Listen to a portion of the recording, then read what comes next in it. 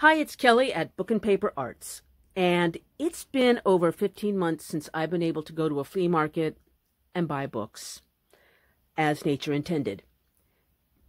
But I do have to say that in the last 2 weeks, I have been very, very lucky shopping online. And I thought that instead of a tutorial today, I would flip through some of these books, show you some old paper and engravings and printing, little eye candy.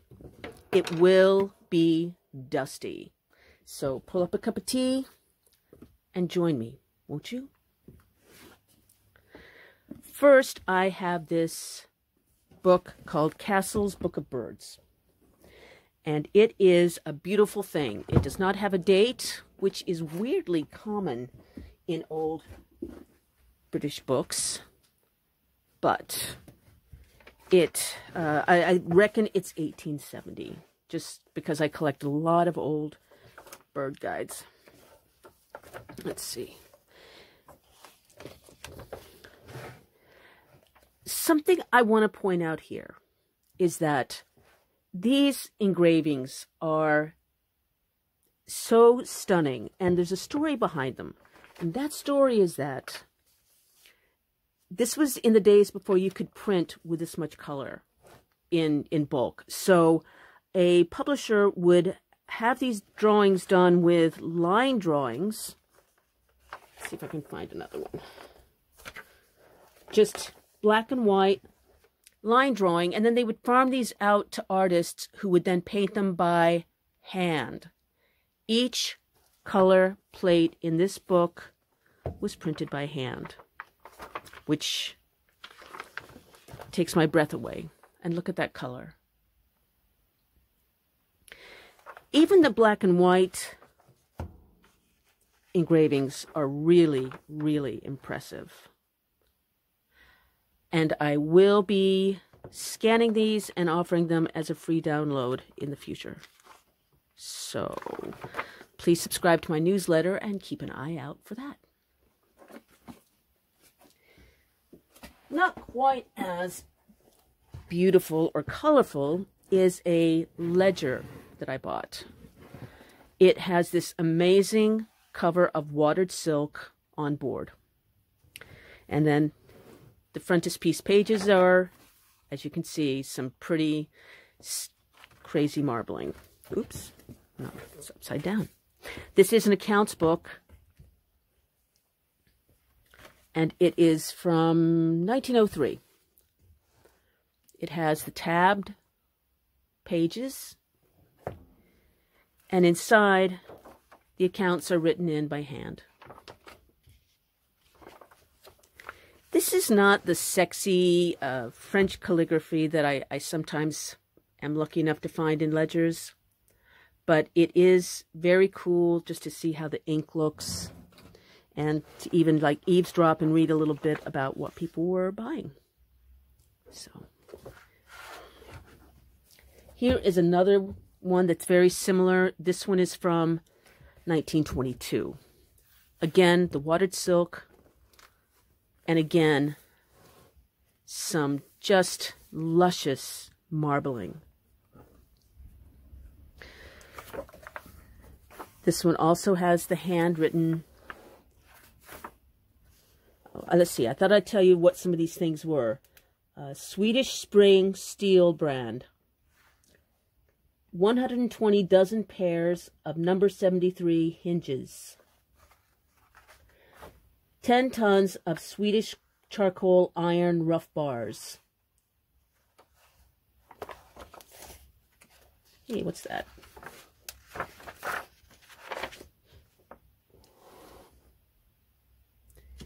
So, I don't know what I'm going to do with this yet. It is a lot of ledger. But I'll think of something. Okay, yesterday was a good day, and I got all of these and a few more in a box lot. And what I'm going to do is just kind of look at them a little bit and say stuff. This is Works by Racine. Even though it's distressed, I love this marble cover. and it is from 1817. Most of the books that I'm looking at today were actually done on a printing press, and you can actually feel the raised lettering. This is really cool. Let's see, what is this one? This is from 1773. And it's the story of Telmac, the son of Ulysses. And my husband, who is French-speaking, tells me that these stories are really well known in France. Like fables. And I really got lucky because these have the most incredible engravings. Let's see. Here's a... And from what I can see, these were actually serialized, like one storybook. See, this is book 18. So all throughout, there'd be like a series, a comic book kind of thing. And then at the end of the year, they would be bound together and sold like this. Oops, there he goes. And there's another engraving.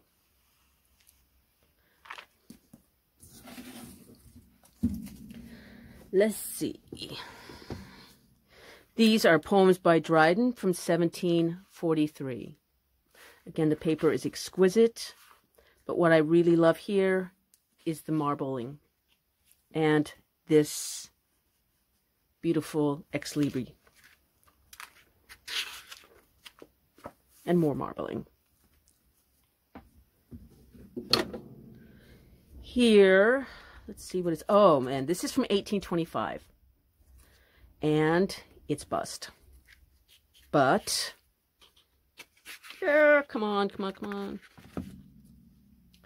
It does have these super charming maths tables throughout. And I just love these things. They're not intrinsically valuable. They're not, you know, an antique or something that somebody needs to study, but these look amazing if you put them in art journal pages and mixed media work. Someone has actually done a few calculations by hand, handwritten in there. Let's see, what are some of the math problems? Suppose 1 pound of pimento cost 10D, what will 984 cost? What must I pay for 817 pounds of Spanish juice at 1 shilling per pound? What is Spanish juice? What? I have to know. If 1 pound of snuff costs 3 shillings, what will 8 casks, each weighing 1 C weight, cost? Casks of snuff. Let's see. This is so charming. Now, this does not have a date. I'm going to say it's from the turn of the 20th century. And it also has just these fantastic tables. And I'm thinking that I can take these out and alter them and then use these as like little tags to go in pockets of altered books and art journals. Now, this is really beautiful. This is, it's bust, and it's been taped together. And this is from 1737. I'm sorry, 36. And it's tables for measuring with some very curious observations. It has this print, this engraving frontispiece that pulls out. That has pieces of wood. I'm not quite sure what that has to do with measuring. Again, you've got the tables. And this is really nice. It's got, someone has taken and hand cut all of these pages to make tabs so that they can see what's going on. And here as well, you see where someone's added these tabs. And I know that they've been added because I have another edition of this book. And it is from 1821. So, almost new. It also has the tables. but it doesn't have the tabs. So someone's chipped all into those with the other one. And then it says 1821. It's engraved. Let's see. This is from 1856. More tables. Again, I think that's why I got these, because not very many people really are interested in pages like this, but I am. This book is very sound for its age. It's got the marbled covers, which are exquisite.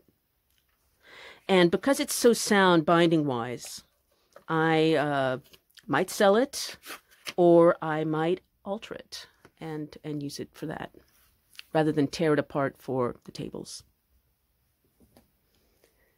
And finally, let's see. Well, I did want to show something about this. This book is from 1865, and it's fairy tales about a genie.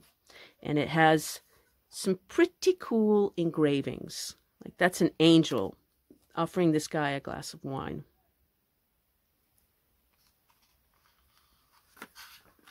And a beautiful girl in this lovely dress, pastoral scene, and there's the genie. And I hope you can see this, but this actually has the printing style of a certain time when the S's, Sierra, was shaped like F, Foxtrot, so that the word Sultan is spelled Fultan rather than Sul. And so throughout, there are all these F's in places of S's. I hope that made sense. Finally, this one is really bust, but to me, it's the best one in the whole lot. It's from 1807. One, it is filled with these, let's see, I want to show you the frontispiece. It says, antiquarian and topographical cabinet containing a series of elegant views of the most interesting objects of curiosity in Great Britain. Of course they are.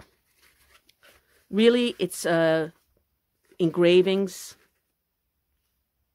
of churches and castles throughout. And these, I collect engravings, and these are some of the best I've ever seen. Remains of Conisbrough Castle, Yorkshire. Sorry.